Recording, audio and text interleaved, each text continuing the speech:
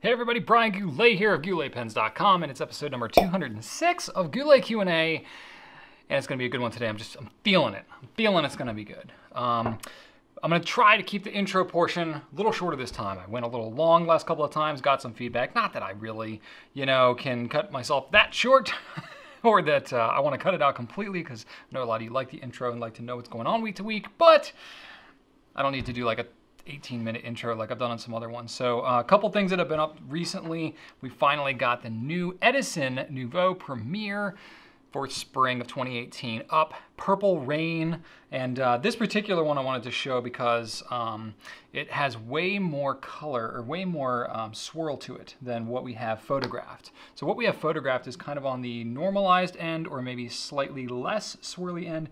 This one is like the most intense of the swirls, which is what I kept for myself. So anyway, it gives you an idea of what you might be looking at. It is a deep purple swirl with pearlescence, and it has a white kind of swirliness happening in kind of the pattern there. So this gives you an idea of, like, on the extreme end of the white swirl of what you might see. And then if you look on our website, it has a lot more purple to it. So you're going to get somewhere in between there. And of course, where there's more white swirl, you're going to see kind of a lighter purple color. So we have those now. Well, okay, sorry, we released them.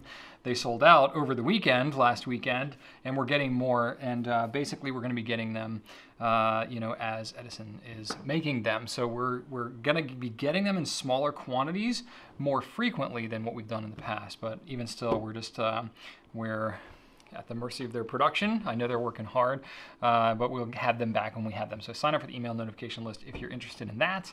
But anyway, that's what we got going on now. What else have I got? The Conklin Durograph Red Knights, which is, similar to all the other Duragraphs with the black accents and things as such, but the body is a bright red. So originally they were coming out with the purple Knights, and then they had the red Knights. And this is a same pen, same kind of, what's it called? Quartzy kind of pattern to it, pebble, whatever we're going to call it, flecked look, but it's a bright red. And red, red pens are like kind of touch and go for some people. Sometimes red pens do okay for us. Sometimes they really, really don't. But this red seems to be pretty well received. So, and it's a relatively affordable pen. I think it's a great deal for the quality pen that it is. So it's definitely worth a look. We have something new from Pilot, which is always exciting. 2 new colors of the Vanishing Point Decimo, which is a lighter, thinner version of the Vanishing Point. Uses the same nib and feed and everything. So it's the same nib unit. You can swap between the Vanishing Points, but 2 new colors. Maybe not like earth-shattering colors for you, but they have it in black and a navy, which the navy to me really pops. It kind of like blends in with the back of my wall. And of course I'm a fan of blue, so I would say that, but the navy really is kind of awesome. It's got a little bit of a pearlescent kind of look to it. If you're familiar with the Stargazers at all, it's kind of like that look. The black is pretty much a straight black, but the blue has a little bit of pearlescence, a little bit of shininess to it. So you can check those out. We have those available in multiple nib sizes. What else have we got? Let's see. Oh, I gotta show you this. Okay, so we are doing a giveaway, which is happening right now through Wednesday of next week. This is one that we've collaborated with Jake Weidman, who, of course, I'm a huge fan of his work, but we are doing a Monta Grappa Blazer giveaway. So it's the Blazer pen, which is this steel-fired pen, and it has this crazy pattern. This is the actual pen we're giving away. And what nib size is this? This is a fine nib. I'm not sure if we'll have the ability to swap that. I don't see why not. But anyway, this is a fine nib. It's a steel Yovo nib, which writes really phenomenally, I must admit. I like that they are making the switch over to Yovo, because I really like the way they write. And it's got this cool fired look. It comes with the mug as well, which I'm not going to unpackage it and show you that, but you can check it on the website. And the cool thing about this is we worked with Jake to do a giveaway of this art print of his, which is Consuming Fire, which is this sweet lion with mane of flames. And, I have a couple of Jake's pieces of art of just some of his drawing. This is the first piece of his art that I've seen that's in color. And it is, like, not only is the artwork itself incredible, but like the black is like staring into a black hole. It's like so dark.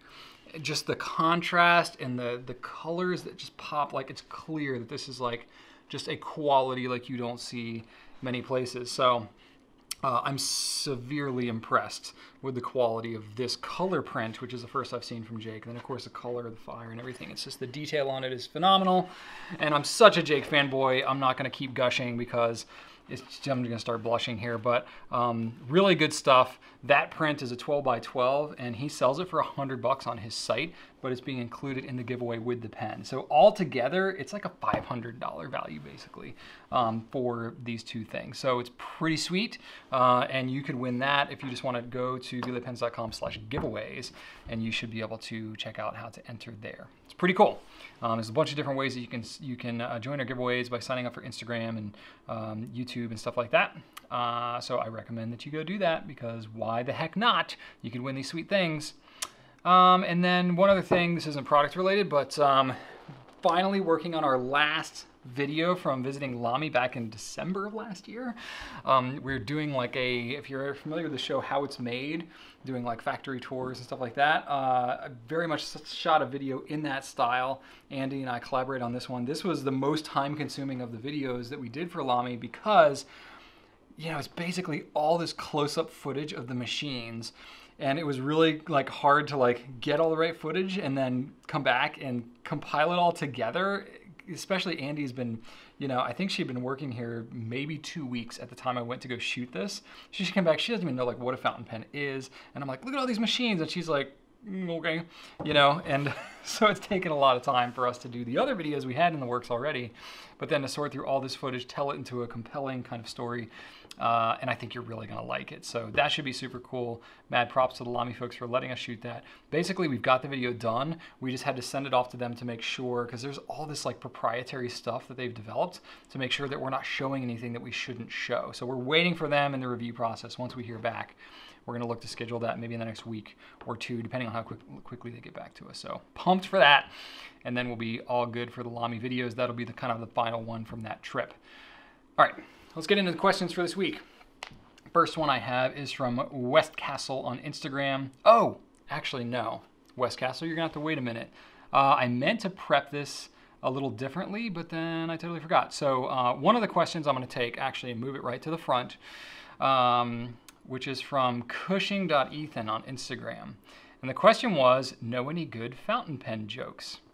So there were a couple that I had. Most of the fountain pen jokes are either just straight up puns or, quite frankly, are just very inappropriate adult humor. I don't know what it is about fountain pen terminology, but I won't even say any of them because I think you probably, your mind just goes right there. But anyway, try to keep it as family friendly here. So there's a number of different terms that could be used to describe rather adult themes. So didn't want to go in anywhere there. So I'm a huge fan of dad jokes, partly because I'm a dad and my kids are at the age where dad jokes are actually funny to them. So I'm just like loving life right now in this phase. My kids are 6 and 8. So just like, you know, if they say like, I'm hungry, I'm like, oh, hey, hungry, I'm dad.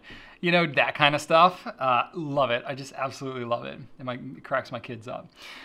So I kind of adapted a bunch of those and made them into fountain pen jokes. So that's what we're going to do here today. So what I'm going to do, I ended up staying up way too late last night coming up with like 18 or 20 of these things. So I'm going to kind of like sprinkle them throughout the Q&A today. A little special treat for you all. So this will kind of be the first one. I'll kick it off with a few, and then I'm going to kind of tell you some more throughout the whole thing. But I like put my notes in a separate place, so I'm gonna have to flip back and forth. So you'll have to give me a hot second. I meant to like really work this in there. Okay, let me pull up my notes. I like have a whole separate spreadsheet where I kept all the jokes. Here we go. Okay, we're gonna make this happen today. Cool. All right, beautiful, beautiful. Sorry, give me a second. We're getting there. It's worth it, I promise. Well, maybe not. All right. All right. We're getting there. Sweet. Okay. So I'm going to tell you a few right now, and then we're going to sprinkle them out throughout the rest of them. First one. What newspaper does a fountain pen read? The New York Times. Love it. It's weird being like by myself in front of a camera because I have to like laugh at my own joke. I'm just imagining how much you're like laughing with all of these. Okay. 2 fountain pens walked into a bar. The third one ducked. Just let that land. Okay. You want to hear about a joke about paper? Never mind. It's terrible. I'm really cracking myself over here. I heard that Lamy was going to develop a new Velcro pen, but they thought it might get ripped off. Yeah. Okay, I'm imagining you're just like bowled over right now in laughter, so I'm going to sprinkle the other jokes I have throughout the rest of the questions. Okay. Going back to my original first question, which is from Westkastle on Instagram. I saw your video about cleaning new Lamy pens because they were inked for testing, but is that true for all manufacturers? Should you always clean new pens before first use? That's a good question. It's something that basically every manufacturer recommends that you do, just kind of as a common practice. And I think it's a good practice too. Do I always do it? No, because half the time I'm excited about a new pen and I just want to ink it up and get going. And it's not necessarily like super critical required for every pen. Reason most manufacturers put it in there is because there is a possibility there could be some machining oils or a little piece of schmutz or something in there that isn't supposed to be there, but that will wash out and clean out and all that kind of stuff. Most manufacturers are cleaning out the pens and stuff like that.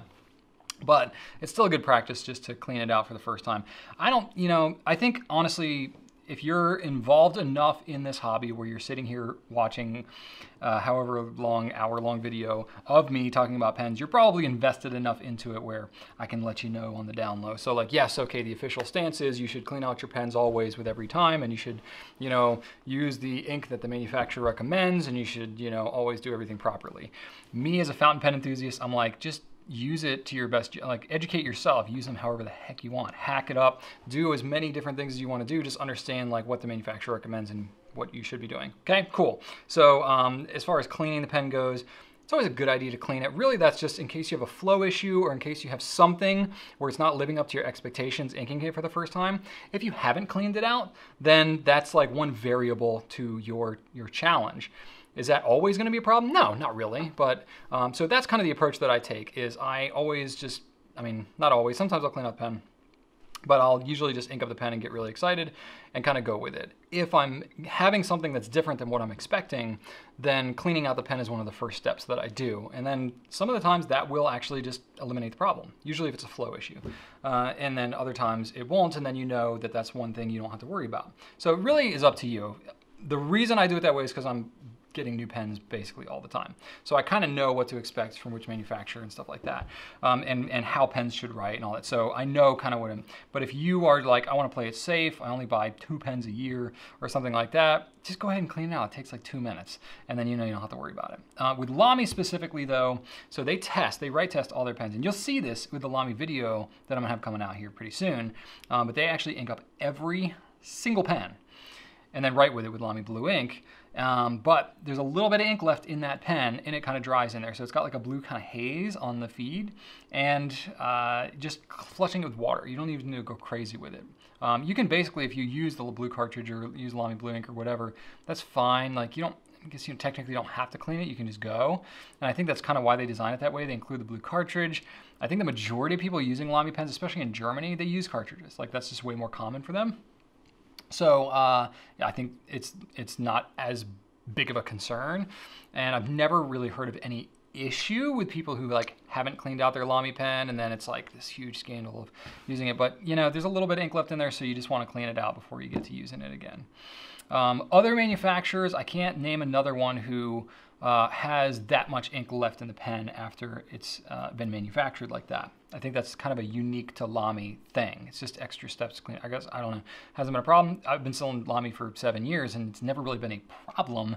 It's just something you gotta be aware. I did a video on it like years ago about cleaning it out. Probably 6.5 years ago. Like as soon as I noticed that that was a thing, I was like, that's weird. I'll just clean it out and it's perfectly fine. Other manufacturers, they do test the pens and stuff like that, but I guess they have additional steps or they test it in a different way where it doesn't get it all inky and stuff like that. So you've got to be more diligent about it, I guess, with Lamy than you do with others, and be aware that if you're having flow issues or something, you got to do it. But otherwise, I don't really think you have to sweat it all that much, but it's still a good practice. All right. Let's get a couple more jokes in here, shall we? I used to get a small shock whenever I touched my pens. I don't anymore, though. Needless to say, I'm ecstatic. All right? Okay. Did you hear about the new anti-gravity pen? It's impossible to grab one. And why wasn't the fountain pen popular on Instagram? It just wouldn't post. All right. I'm digging this. I had a lot of fun putting these together, by the way. I looked at so many dad joke websites, just the best.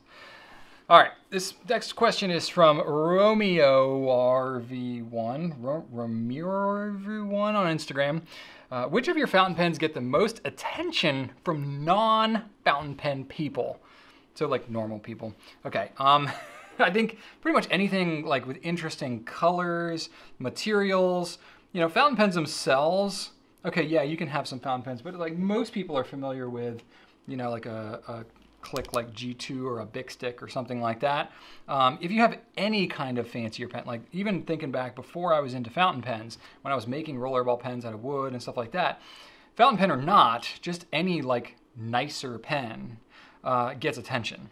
But the fact that it's the fountain pen is like even more super interesting, right?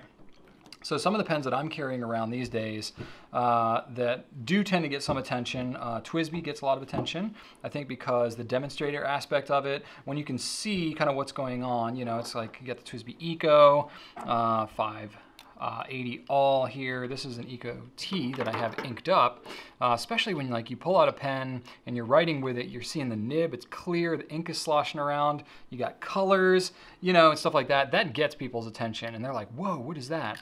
And I think TWSBI 2 is like, it looks clean, but it's not like super ornate. Same with Lamy, same with some of these other ones that are like, they're nice looking, but they're not like so fancy looking that it intimidates people. You know, you have something like a blazer and people are just like, what is even happening here? They're like, they don't even want to touch it because it looks expensive, right? Which is part of the appeal, I guess. Or you have like a Mont Blanc or something like a brand that people recognize that is expensive. It's a little bit more intimidating. So actually I find like there's kind of like a threshold, like a wall that people hit between like, hey, this is nice, but kind of accessible. Can I touch it? Can I look at it? Versus like, hey, that's really nice. Like sort of like if you see like a Ferrari driving down the road, you're like, whoa, that's really nice, but I don't want to touch that thing because I don't want to break it. You know, it's like that kind of thing. Or it's like, man, I don't know, maybe you're not like that. Maybe you're like, heck yeah, I want to drive that thing. It could be that way too, but I think most people would be like afraid of it because it's so expensive. I think most people feel that way, maybe even about a TWSBI. Like, they're like, $30 for a pen? That's insane. Some people are like that, and that's totally cool, you know? It's like we pen people to get super into it, and we're like, oh, $30, what a deal, you know? As opposed to like, oh, Homo sapiens, oh, okay, $700? Yeah, okay, that's an expensive pen. Yeah, for sure. Like when you first get into the hobby, you're like, $30? Whoa, like, that's crazy. And then like 2 years down the road, you're like, $250? That's crazy. And then 3 years down the road, you're like, $700? That's crazy, but $250? Oh, dang, that's a good pen. You know, it's like, that's how it goes, right? Any niche hobby that you get into, you kind of go down these rabbit holes, right? But anyway, so I've been carrying around things like TWSBIs. I always like to carry some more affordable pens, like either TWSBIs, Pilot Metropolitan. It always gets a pretty good response, especially with the colors. Mine's being cleaned right now, dang. But still, I carry like the turquoise one around all the time. That one gets really good. The purple one usually gets pretty good response.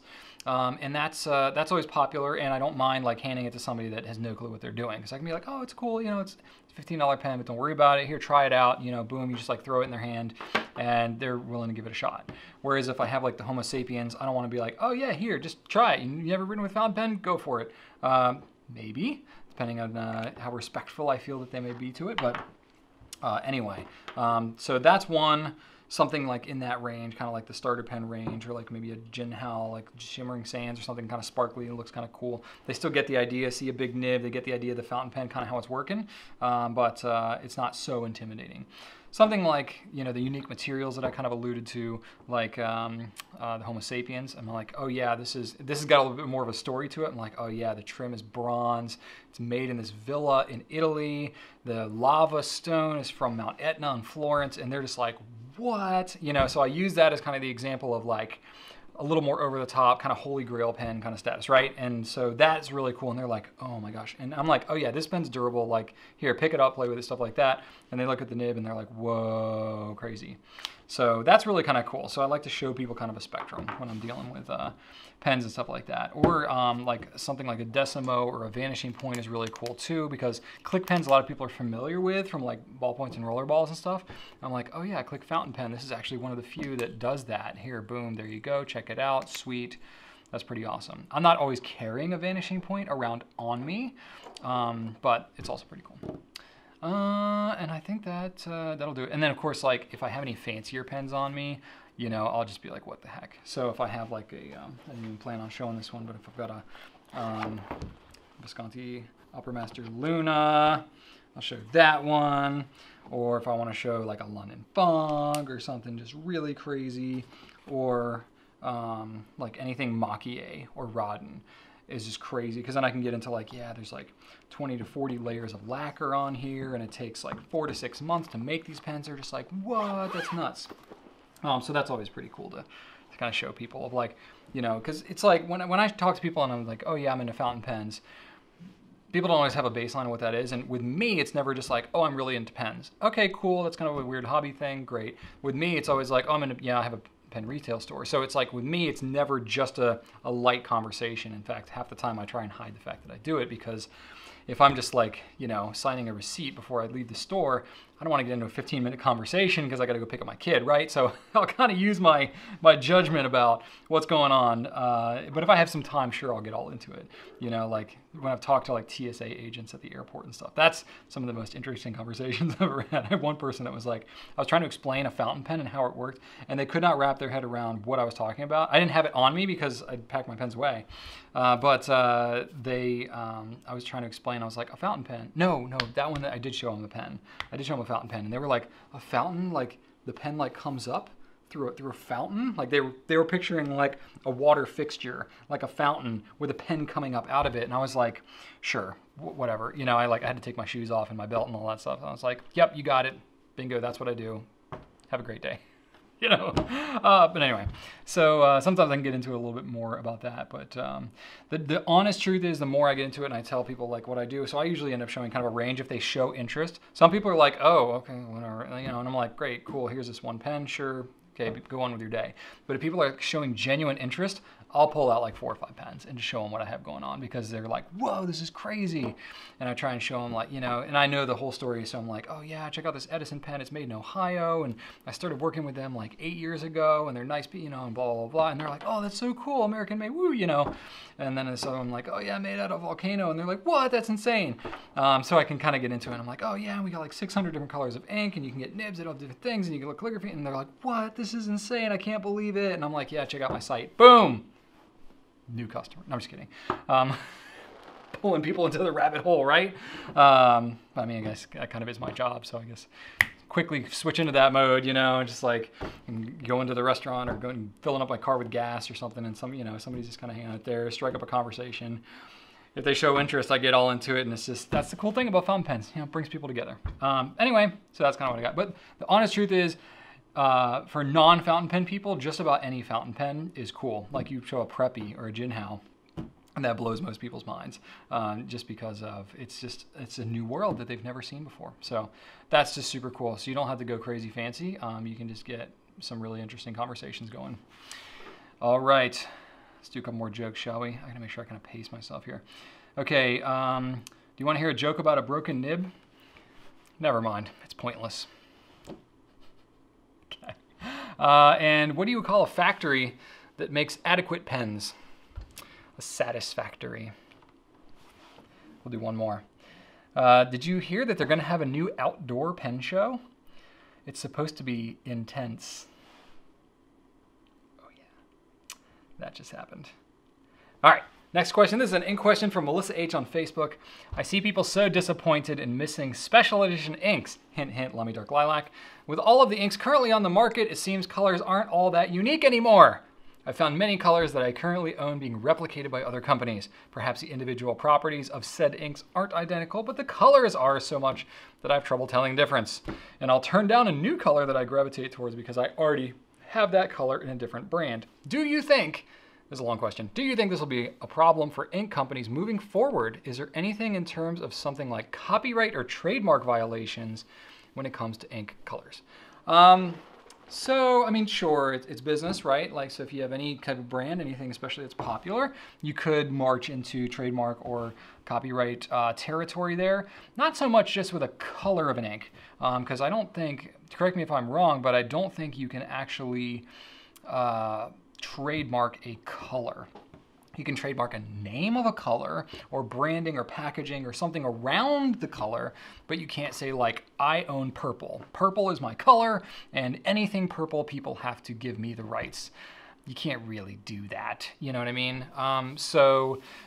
Yeah, if somebody comes out with an exactly identical color of ink, it's got a different name, different packaging, different branding, different marketing, all that kind of stuff, it's just another purple ink that looks exactly the dang same, then yeah, you should be okay. If you, you know, are marketing, like for example, I'm just gonna pull it, and believe me, I'm not a trademark lawyer or copyright lawyer or anything like that. So if you are one of those, maybe you can let me know in the comments if I'm wrong in any way here, but this is kind of my understanding of it.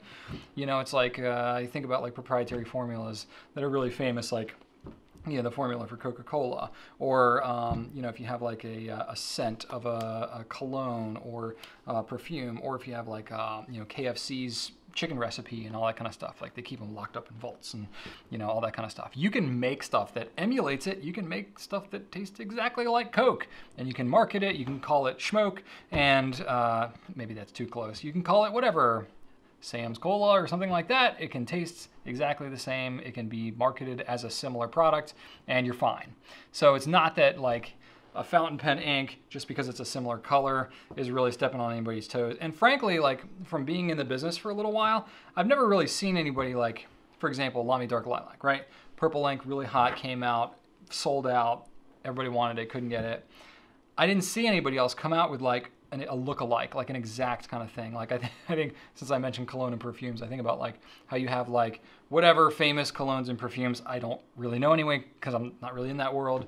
But you have all these famous things, and you go to like the dollar store or like, you know, something like that, and it's like smells like Hugo Boss or whatever. It's like inspired by, you know, it's like and that even is like kind of borderline. But from like a legal standpoint, I'm sure it's like not worth Hugo Boss's time to sue whatever scented water company is selling their smells like or inspired by cologne.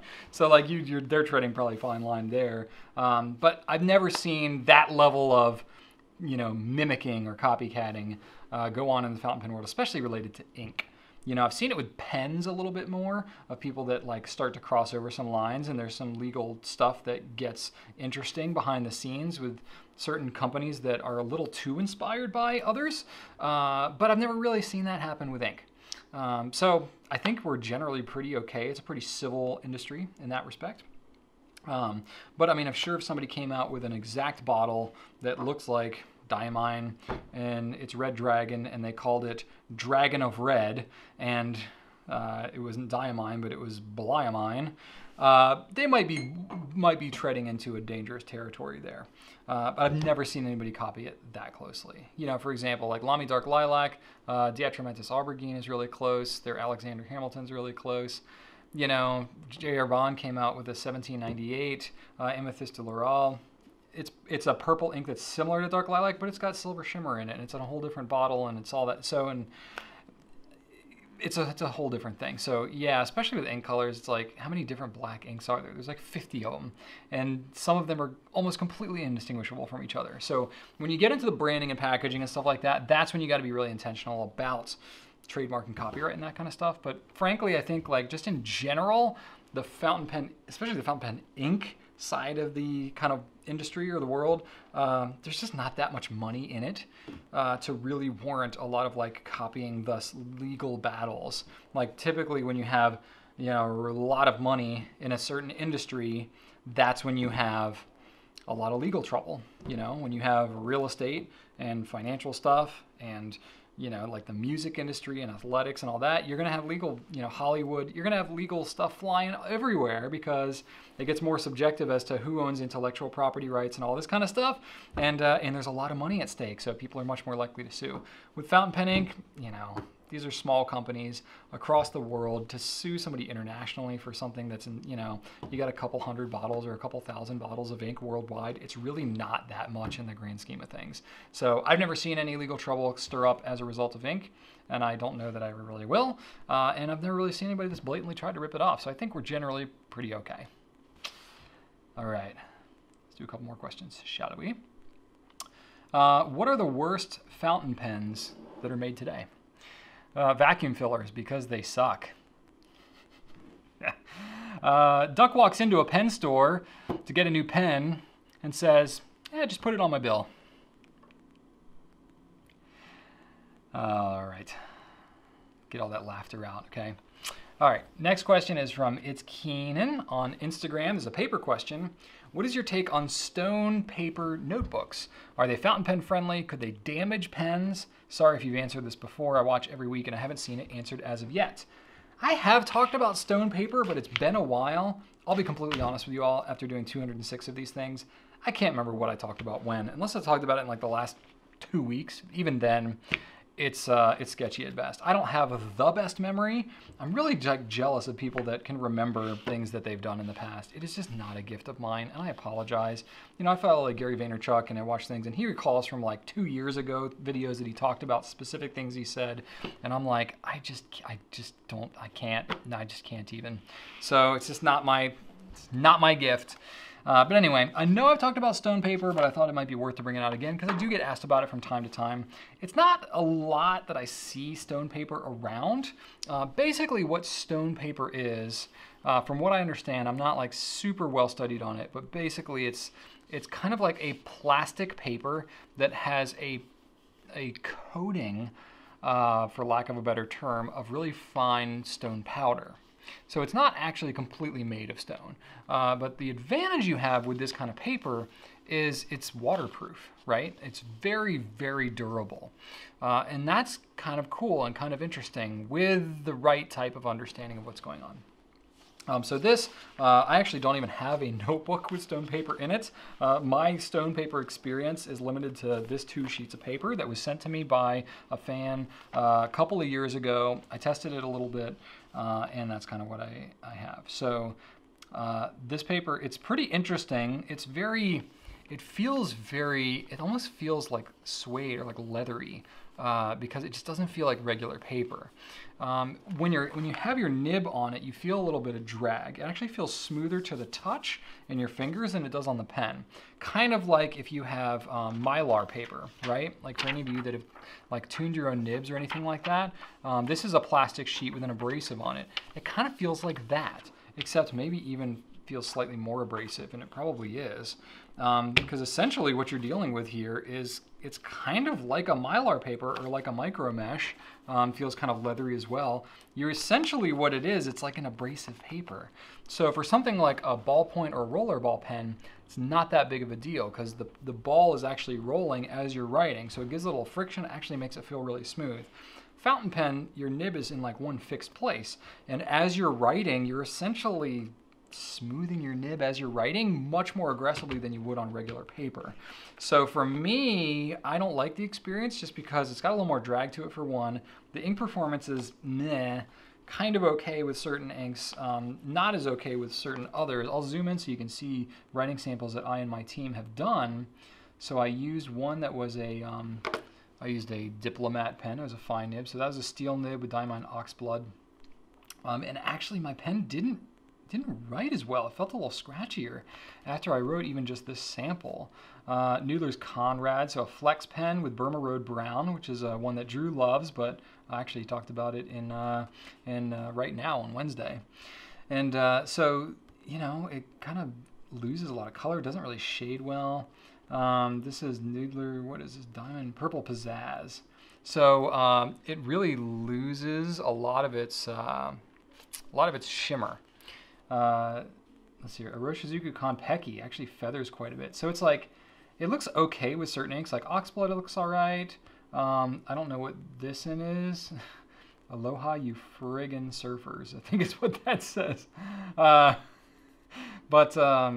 make sure that this all says appropriate things. I think we're good.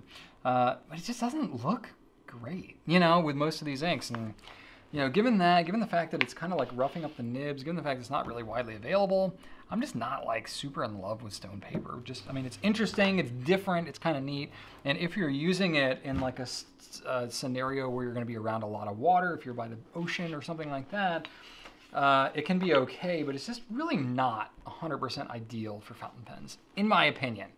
But that's just one guy's opinion. So I would say if you're going to do that, maybe just kind of stick to a cheaper pen, a pen that maybe has a replaceable nib, just in case you end up kind of going through your nibs a little faster. Be aware that that could very well be the case with stone paper. But with that said, I haven't used stone paper very extensively. So I would be really curious in the comments if you could just leave, if you use stone paper on a regular basis, let me know. I would love to be a little better educated about that. It's just not something I've become super educated about personally, because none of the paper brands that we carry stone paper. So I tested it a little bit, wasn't in love with it, so I didn't really want to test it much further, but I'd love to be smarter, know a little more. Okay, I'm just checking my audio up here, we're good. All right, next, a couple more jokes. I have an entire drawer filled with pen caps. They look so lonely there, mainly because they have no body. I keep looking for camouflage pens, but I can't seem to find any. All right, next question is a troubleshooting question. This is from Lot O'Colton on Twitter. I have a Goulet or Yovo extra fine steel nib on a Jinhao X450. I've had it several years, and recently it's taken to ripping paper when I pull from left to right. I'm right-handed. Right to left is still smooth. Talk about toothy. How can I fix it? Micromesh? Thanks for all y'all do. You're very welcome. Okay, so ripping the paper, I would say, is beyond toothy. That's scratchy. So I think you've kind of crossed over into that territory. And I actually have had a couple of questions in the last 2 weeks about, like, how do you know when scratchy is, you're like, where the line is between toothy and scratchy? To me, that's when you start cutting paper. I think that's a pretty clear, pretty definitive thing. You know, you can have toothy and it feels kind of bad, but it's not actually affecting the paper. When you're affecting the paper and it's like pulling up paper fibers, you're leaving a line, you're cutting the paper, that's scratchy. Now, everybody's gonna have a different definition of it. That's, to me, that just seems like a very clear place to be able to make that distinction. You know, to each his own. So something's not right here. You've had your pen for several years. It hasn't always been doing this. Something happened to it, right? Like, it doesn't just all of a sudden, like, the nib decides that it wants to start writing scratchy. Something has happened to that nib. Either it was dropped or it was, you know, tweaked by something. Somebody wrote with it weird and it pressed and knocked it out of alignment. Or it could be that over time, as you've been writing with it, I've seen this happen before. I don't know what several years means to you and how much you've exclusively been using this pen. If you've been using it pretty aggressively several years, like on a daily basis and writing with it, it could be that you've kind of worn a little bit of a flat spot in the tipping material. I mean, it's pretty hardened metal on the tips of these nibs, but over a number of years with really regular use, it's possible that you could actually wear through the tipping on the nib. Not to say you need to like throw the nib out at that point, but it does need to be reshaped a little bit. So you have one of two things is going on. You either have an alignment issue or you've like worn a flat spot. And when that happens, if you wear a flat spot, that means when you are turning it in a certain orientation, you could be catching kind of a sharper edge than what used to be there. It's not a nice perfectly round ball on the tip anymore.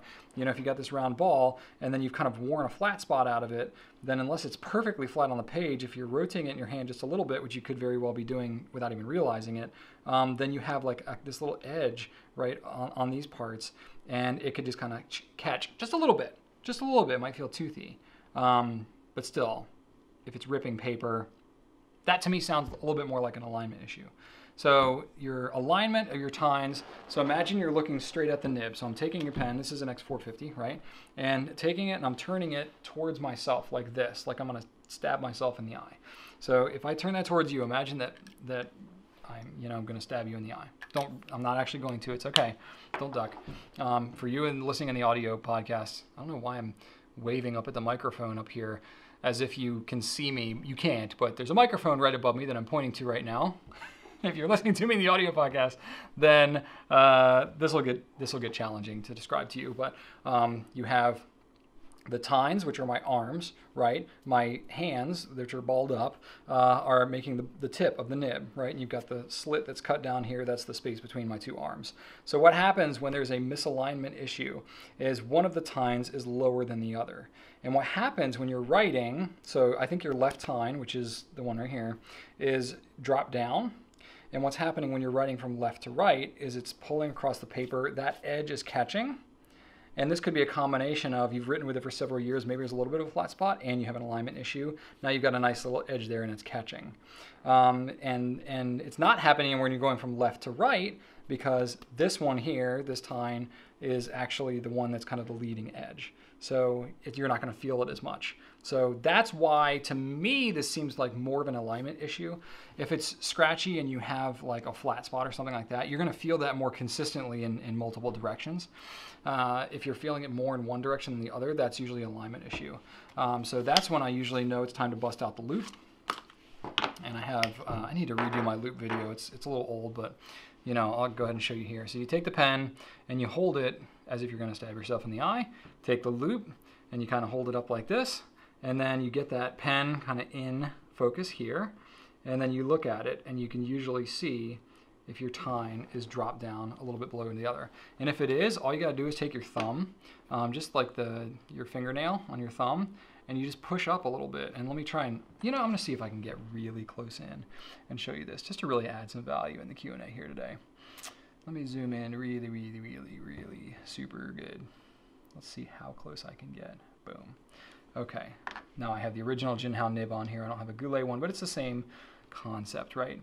So if you're looking through here, I'm going to see if I can even hold it. This is going to get wacky. I'm going to hold the loop up on here. Ooh, that's actually not terrible. Okay, I'm making myself a little dizzy. Not too terrible. Okay, oh god. I'm trying to get the nib focused in on the loop. Okay, well you can see it's somewhat there, but it's kind of hard to show it from this far away, but you get the idea. You can see the nib in there. And what's happening, it's actually kind of easier to do it without this. Say the alignment is off, and it's going to look kind of whacked out like that. So if the alignment's off, that's a super extreme example right there. But that's an example of what it looks like if it's really, really, really off. And that's going to feel really scratchy in one direction. So really all you need to do is take the tine that's a little lower, you take your thumb with the fingernail and you just push it up on the lower tine, right? So you push up, overbend it a little bit, check it again, make sure that it's aligned. Push up, push up, push up, and then make sure that it's aligned. And you keep looking through that loop until it's aligned. And then once it's aligned, it should write way better. And really, that's the whole process. If that's not the case, if it's aligned and it's still writing scratchy, then it could be that there's a couple that you need to smooth it out a little bit. One of the first things that I like to do when I'm smoothing it, you can use micro mesh or honestly a Mylar paper if you have, whichever you have. Mylar paper is going to be finer. It's a little better to use that, but if it's really, really scratchy, micro mesh can help. One trick that I like to do is I take my finger and so think about it. If it's scratchy left to right, that means the left tine is the one that's dragging.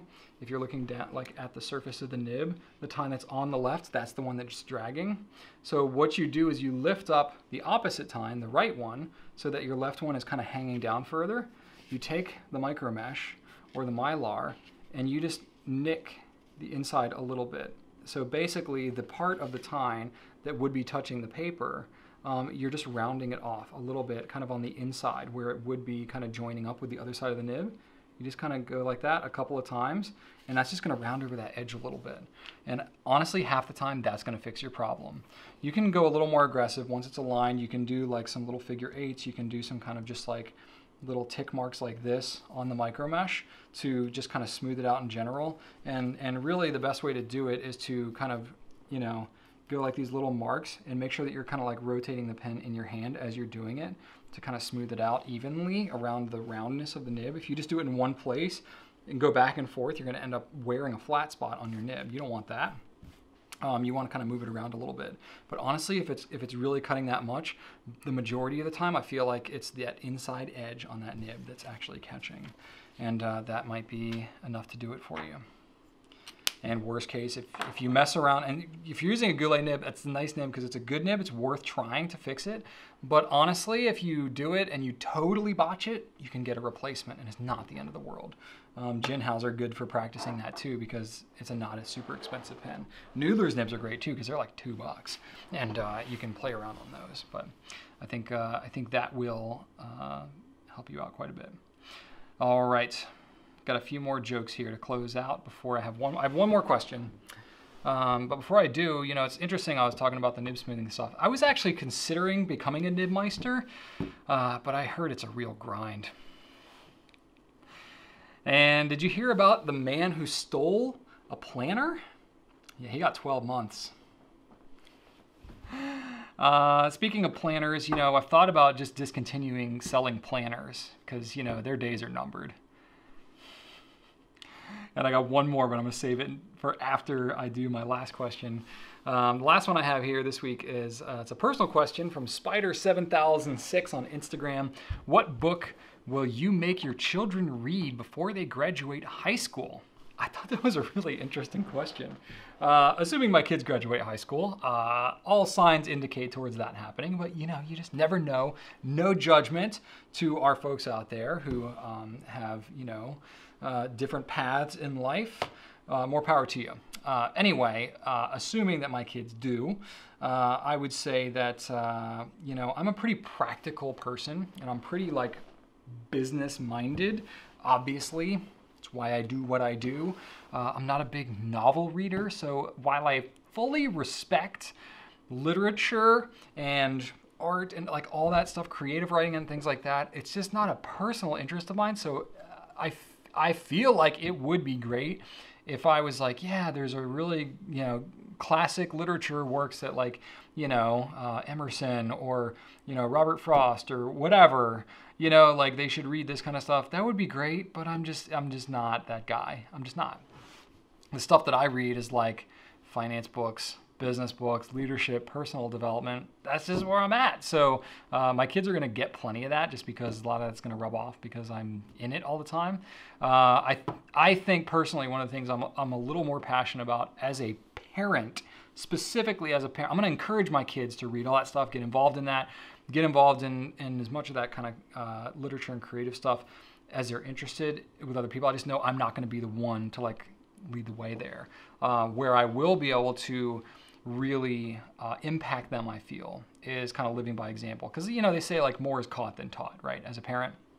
So if I try and say oh, you should read Moby Dick, but they never see me ever reading literature, they're going to be why is this important at all, And so I feel like that's, I don't want to be a hypocrite. So, but if I'm talking about the self-improvement business stuff, my kids are going to be oh yeah, this is legit. He read these books and they've changed his life. So probably the one that I think I would really like my kids to read, and I haven't even talked to Rachel about this, and I'm not going to be super ridiculous about it, but I've kind of already started to incorporate some of these principles, is Financial Peace by Dave Ramsey. So Dave Ramsey, for what it's worth, he can be somewhat of a controversial figure for some of you based on your beliefs, but just purely looking at his financial principles, it's pretty rock solid. And he takes on kind of a controversial stance of no debt, don't have credit cards, some of that stuff, which is very countercultural to where we're at, especially in America today. However, what I can say is that some of the principles that he talks about in there are really good for explaining the things to kids that just aren't taught in school. Just how to feel your money and make decisions. And there's some principles in that book don't invest in something that you don't completely understand. So there's principles from that. They're gonna help keep my kids from getting conned and getting scammed and utilizing common sense. And he breaks down some specific things about just typical financial instruments, like what is whole life insurance and what is a 401k. Some of these types of things that like, they really, everybody talks about like, oh, they should really teach this stuff in school, but they don't really largely. That's the kind of stuff where like, I know as a parent, that's one of the most practical and useful things I'm gonna be able to teach my kids before they're like, you say specifically before they graduate high school. That's like when you're an adult and you can vote, you can serve in the military, you are voting for, our future leaders, you are a contributing member of society, you can sign contracts, you're in it. You're in the society, in the world. And I'm like, what are some of the things that I can put in place to set them up for success in that way? Being able to understand these types of concepts of like how to handle money, how to budget, how to make decisions, and just like, especially regarding your money. It's like, I know a lot of really smart people who just have a harder life because they make really stupid decisions around money. So I think if I can instill some of that in my kids, that will at least give them somewhat of a foundation to then have some options. Because I think that like, man, just the college debt and just some of the debt that's out there with our younger generation right now is outright scary. That's part of why I'm a little debt averse. Even though I'm a millennial and, YOLO, living your best life, sure, that all sounds great. But man, I see some stuff out there from a macro level of like what's going on, especially in the US, of just like, yikes, what is gonna look like here in the future? So as a parent, I'm kind of passionate about like teaching my kids to think for themselves and not just kind of go along with what society kind of tells them. But like, sure, like it's not like I'm anti-college and all this kind of stuff. I mean, I have a college degree, but my parents drilled into me like, don't, like if you can graduate without debt, because that's going to set you up with so many more options. And yeah, if I had been riddled with debt when I graduated college, I would not have been able to turn down the commercial real estate job that I was offered to go power wash houses with my dad. I made way less money to power wash houses with my dad. I would not have been able to do that if I had a $400 to $500 a month college loan payment hanging over my head. That would not have been an option for me. Thus, I would not have been able to have the time and the ability to then explore Goulet pens in its current form. Now, I could have still done that in maybe a different way, but it just would have changed some things for me. So I want to pass that on to my kids, and I think that is kind of cool to be able to do that. So I'm thinking about that even at this young age. And there's another book called Smart Money, Smart Kids that Dave Ramsey wrote with his daughter, Rachel Cruz.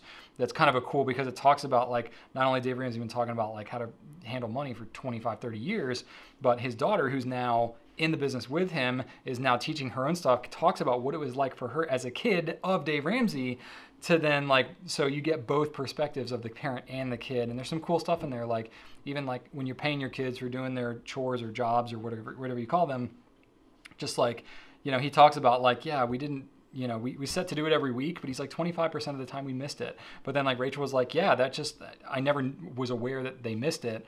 I just know that we got paid regularly. And so it's like just understanding like it's okay if it's not perfect, but just the approach. So it's kind of cool there. And I've actually incorporated some of the way that we teach our kids how to do chores and stuff around the house, and the way that we pay them for those, we call them jobs, so that we pay them to do these jobs. And like my daughter is 6 years old. She cannot wait to empty the trash can. Anytime the trash can needs to be emptied, or we have dishes that need to be washed, or the table needs to be set, she's like, she'll be like playing iPad or something like that.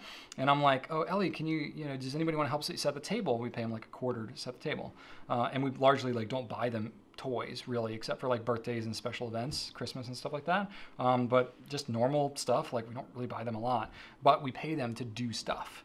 And then we let them buy their own stuff so that they're feeling like I work, I get paid, I save, I earn, I give, and they're teaching that even from an early age, because I'm like, yeah, if we teach them from an early age, they'll just never know the difference, that there's an alternative option. So anyway, super long answer on that one. And I'm going to close out this week, before I do the question of the week, with a final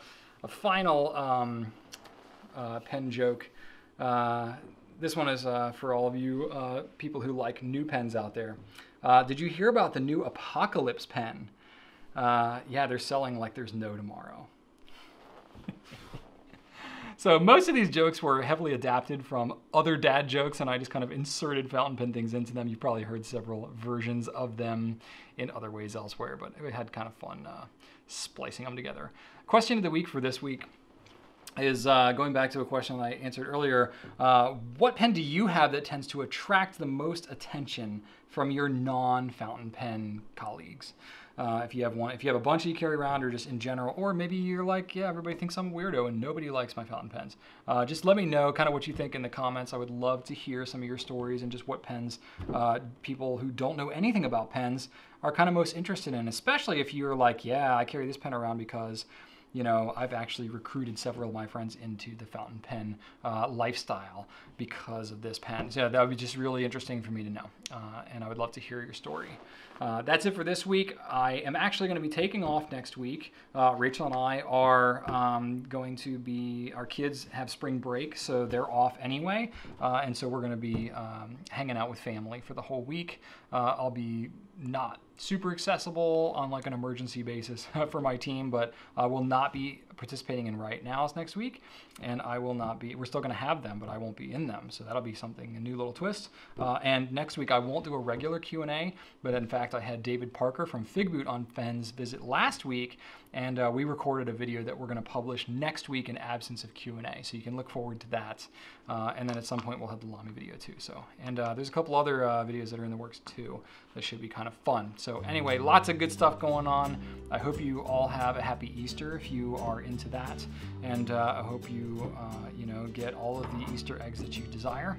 And hope you have a great weekend and a great rest of your week, and right on.